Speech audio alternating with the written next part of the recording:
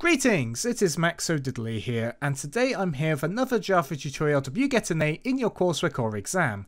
And today we're here with how to do simple text prediction.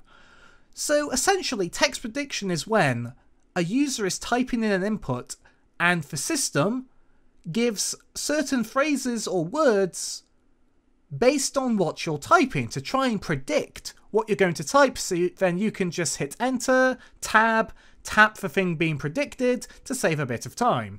Like when you search for something in Google and it gives loads of suggested things to search for. So firstly, we have got a string which will represent the user input. Then we've got a string array called phrases to list, and it's going to be equal to generate predicted text, and we're going to pass in our input string and a false. We'll go into more on what's going on with this function when we write it. Then we're going to do a for loop, and it's simply going to be for int I equals 0, I less than phrases to list, dot length, I plus plus, and we're going to do a little system.out.println phrases to list I. What's going on here? We're going to print out every phrase to list from the phrase to list string array. Obviously in your program you might have it as a bunch of phrases that appear in a drop down window, or maybe some buttons to click to autofill your text field, but here we're just going to print them out to the screen. So let's get right into our three methods that we're going to have to write to make this work. But firstly, we're going to be sourcing our phrases from a text file. So if you're in NetBeans, you can right click on your project folder, go to properties, and then you can find the project directory. For this tutorial, we're simply going to have the text file in the directory so we can just reference the text file. If we look inside, we've actually got a list of some Pokemon card sets. I think this is a good data set to represent what we're doing here, because most of the phrases actually start with the same few words and then venture off into their own unique letter compositions. So I think it can help really demonstrate what's going on here. So let's get into it. So the first method we're going to work with is public static string array. Generate predicted text. String user input and boolean case sensitive. So we're going to make this system have the option for you to decide if you want a match to be case sensitive or not. An example of case sensitive might be, let's say we type in sun and moon, but the S and the M at the start of sun and moon are lowercase. If it's case sensitive, no match will be found. But if it's case insensitive, we'll have a bunch of phrases pop up, like sun and moon ultra prism, sun and moon team up, sun and moon and broken bonds, and so on. So inside of our generate predicted text method, we're going to have only two lines of code. Firstly, string array list of all phrases equals get words Pokemon card sets.txt. So what we're going to do here is we're going to read every phrase from the text file, and we're going to store it in this string array. And we're just going to pass in our file path into the getWords function, which we're going to write in a moment. Then what we're going to do is we're going to do a return statement, and we're going to call our generate phrase list function. And we're going to pass in the user input, which is the string here, which is going to have the value of the user input in the main method. We're going to then pass in list of all phrases, which is our string array we have just declared and assigned values to in the line above, and we're going to pass in our case sensitive boolean, which is our boolean here, which is what we're going to pass in with the highlighted text there. So let's create our getWords function. Before we continue, make sure you have java.io.bufferedReader imported, java.io.fileReader, java.util.ArrayList, and java.util.collections imported. Now let's get right into the getWords function. So it's a public static string array, and it's called getWords, and we're going to pass in a string, which is our file path. Firstly, we need to create a string array list, and we're going to call it phrases. So we're going to do array list string phrases equals new array list. We're using an array list because we don't actually know how many lines are going to be in this text file, and an array list allows us to change the size at runtime. Next, since we're going to be doing file handling, we're going to do a try catch statement. Try. Then we can put in desired code we want to run. If an exception occurs, execute what's in the catch statement. After, we're going to just carry on running the program like normal, and we could do something with the exception variable if we want to. Now we're going to do some file handling. So we're going to do file reader. File reader equals new file reader, and we pass in our file path string. Then we do buffered reader. Buffered reader equals new buffered reader, then we pass in our file reader object we made in the line above. If you want to know more about how to do file handling, there'll be an eye up in the corner with a file handling tutorial, which I strongly advise you watch if you're not strong on that topic.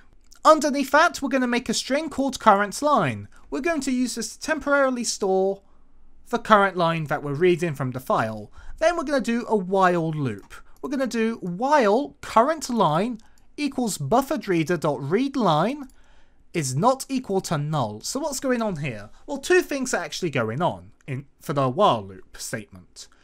What we're doing is we're going to be assigning current line to the next line in the file. BufferedReader.readLine essentially reads the next line in the file. And then after we assign the next line to the current line string, which is what we made before, we're then going to check if it's not equal to null. Because if it's equal to null, that means there are no more lines to be read, and therefore we can stop our search. If it's not equal to null, then let's process that line we've just read. So we do phrases, which is our string array list, and we're just going to do .add and pass in current line, which is the string we created here. And this string gets overwritten for every iteration of the while loop.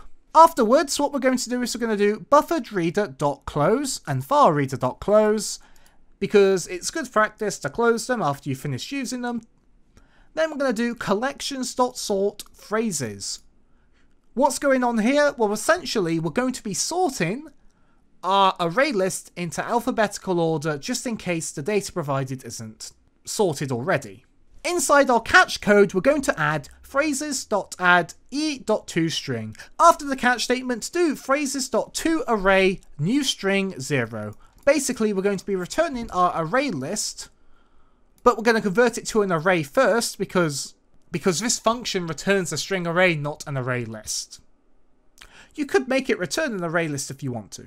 And that's it for the file handling. Again, if you want to know more about file handling, there'll be an eye up in the corner with a different file handling tutorial I have, because we have multiple ones for Java.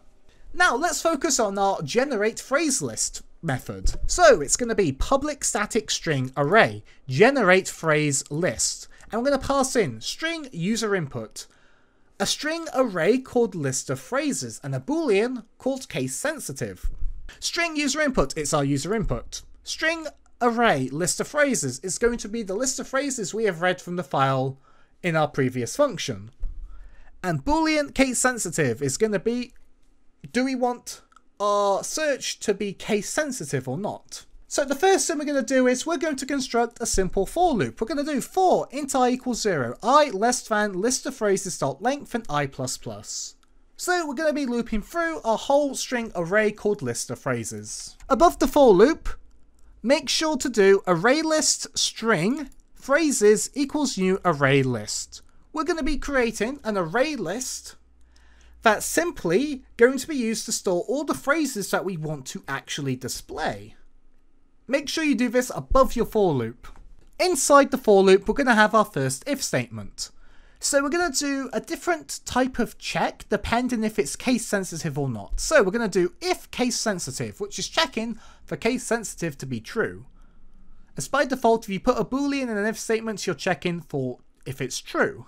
And we're going to have an if statement. If list of phrases I dot starts with user input, phrases dot add list of phrases I. I think this one kind of speaks for itself.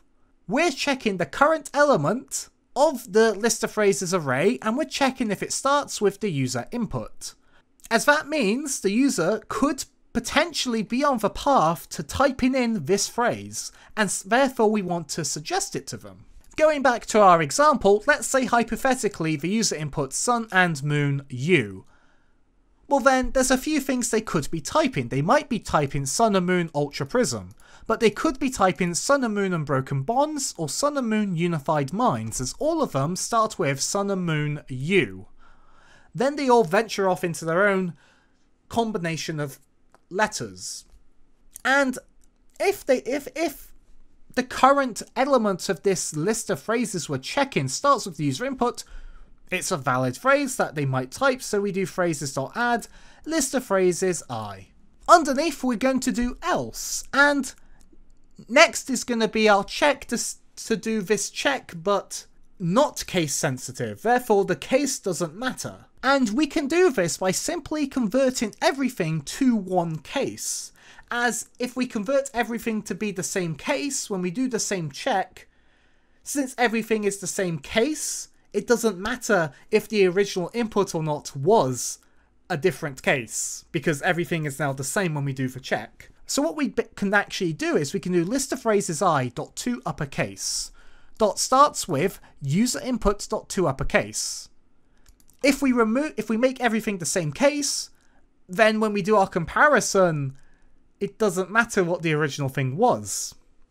So literally this is going to be the exact same check as before, but we've converted everything to the same case, which is going to be uppercase, because there's a really useful function for that, to uppercase. And then we do phrases.add list of phrases I. Underneath the for loop we do return phrases.toArray new string 0.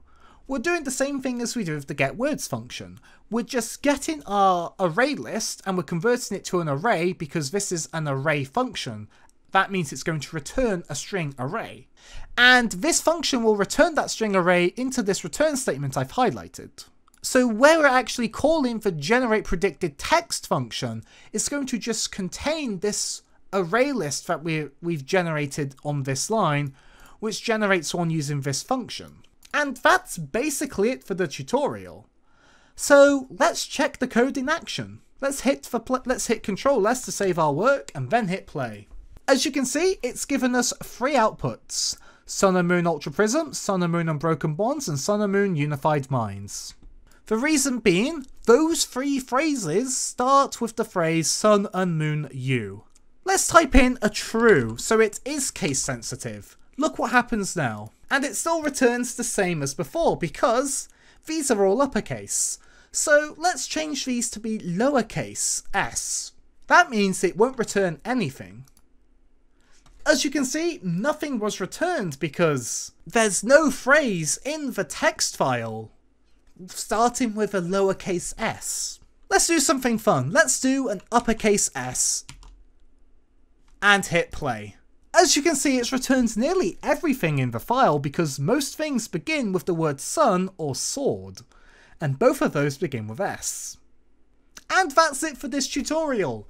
Be sure to leave a like in the comment if you enjoyed. Be sure to subscribe if you want to see more tutorials. We will cover how to do this with more advanced techniques, and thanks for being a great audience. I'll see you next time.